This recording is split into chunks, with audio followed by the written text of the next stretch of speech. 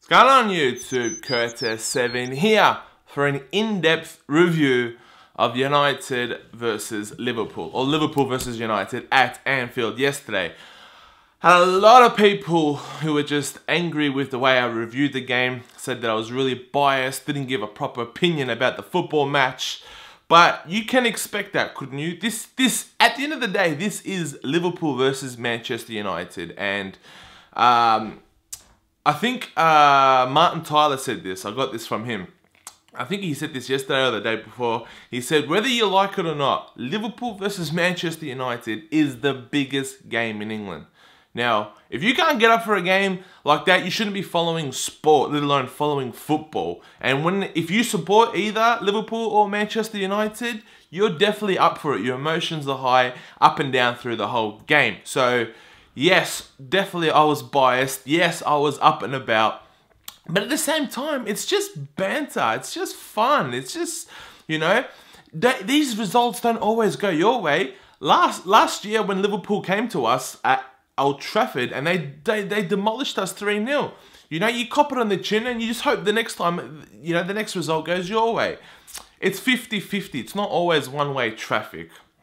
Anyways, glad I got that out of the way with, alright? And if I did upset any Liverpool fans with that video yesterday, I apologise. I'm sorry.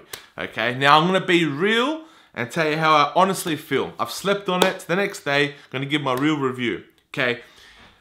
Both teams, which I thought was really strange, was both unchanged from the start of the game. For United, Di Maria was still on the bench. Gerrard, I'm surprised he didn't start. I know he hasn't been starting recently, but this is Liverpool United, you know, especially his last game. I thought he would have started for sure, 100%, but he didn't. Anyways, we bossed it from the start. I did say it in the video, but I'll say it again, and it's so true. You know, Louis van Gaal's always banging on about his philosophy, you know? And I'll tell you what, if that's the way it looks like it finally clicked, well, mate, it was well worth the wait because we look like Barcelona-esque. And I'm not even joking, we look unreal. Now, I wasn't sure if that was Liverpool playing so badly or us playing so well. Probably a little bit of both. But every time we lost the ball, we got it back within 2 seconds. Our pressure was amazing. Thought we were fantastic yesterday in that first half. Unbelievable. For the whole 45 minutes, we were fantastic. Now, I think, well, after 10 minutes, Fellaini wins the ball back, passes it to Herrera. Herrera with a magnificent through ball to Juan Mata. Finishes it in the far post. We go up 1-0. Mate, what a goal that was. And we deserved every single little bit of that goal. What a goal from Juan Mata. What a through ball from Herrera. Herrera, Fellaini, yesterday I thought played fantastic. But in saying that, in that first half, as much as we did dominate, Liverpool looked scary on the counter-attack. Their speed, mate, they could create chances from nothing. And they did yesterday. When the ball fell to Daniel Sturridge, who cut it back to Lallana. Lallana had the chance, put it wide, should have been 1-1. Now, I think that was Liverpool's first shot for the whole half, or their only shot for the whole half. It should have been 1-1 going into half-time. Should not be missing that chance. Lallana didn't have the best of games, but to be fair, a lot of Liverpool players didn't have the best of games yesterday. But going into half-time, lads, United, definitely the better team, definitely deserved to go in at 1-0. Steven Gerrard comes on at half-time. We all know what happened. Gets sent off after 40 seconds. And when I first seen it, I'm going to give you my honest reaction. When I first seen the referee give the red card, I was like, oh no, you've just stuffed up a good game. Honestly, why?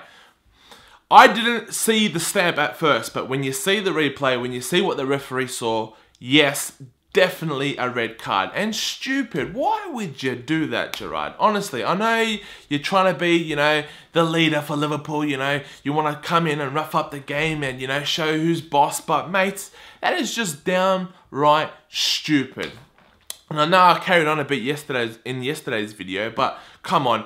I don't care if even if you are a Liverpool fan, you cannot agree or disagree that that wasn't a red card. I know you're jumping up and down how bad the ref was, which, in my opinion, the ref yesterday was, I would say, he had an alright game. He got most decisions right, for and against United, you know, for and against Liverpool as well. Definitely a red card. Stupid, Gerrard. And Liverpool were down to 10 men. But being down to 10 men, I thought they played better with 10 men than they did in 11 men.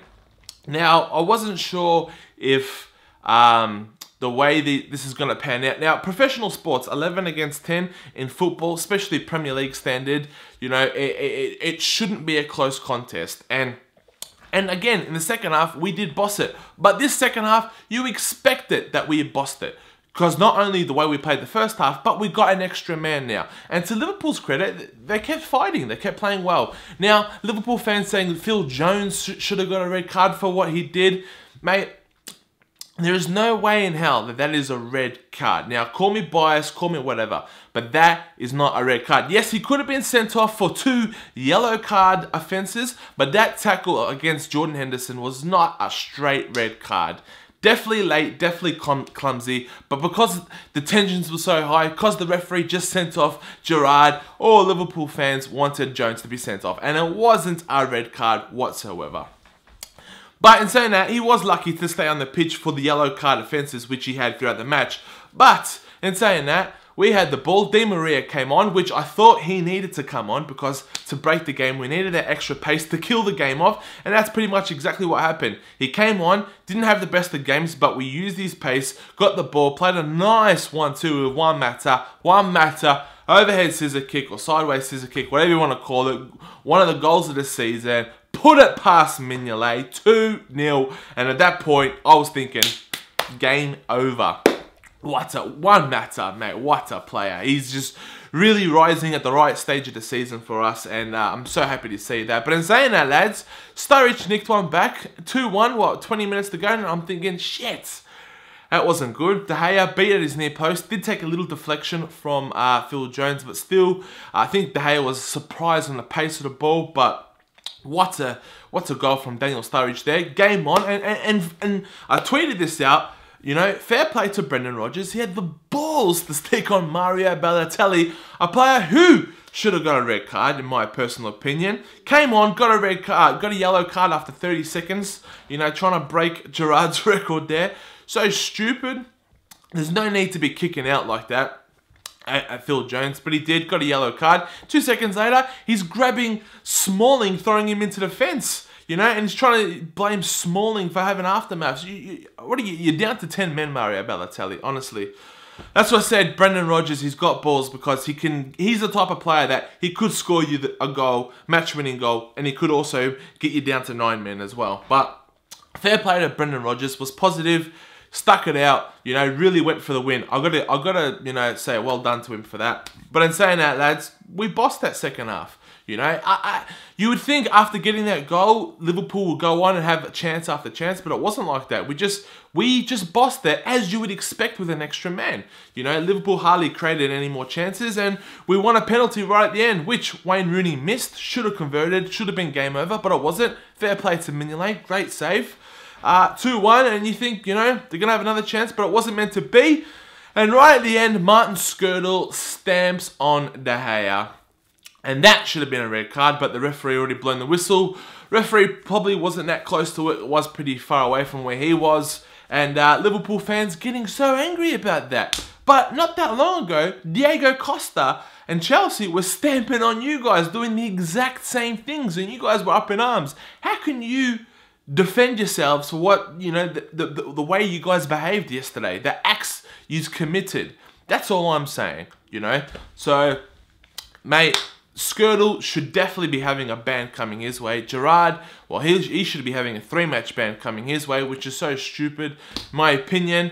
United, we grabbed all 3 points. We're 5 points clear on top of Liverpool now with, I think there's about 7 games to go, something like that. But we are away to Villa next. Arsenal are away to Arsenal next. I think, actually, I'm not too sure if we're home or away to Villa, but definitely, Liverpool are away to Arsenal. They're still not out the top 4 race. Definitely, this race is still on.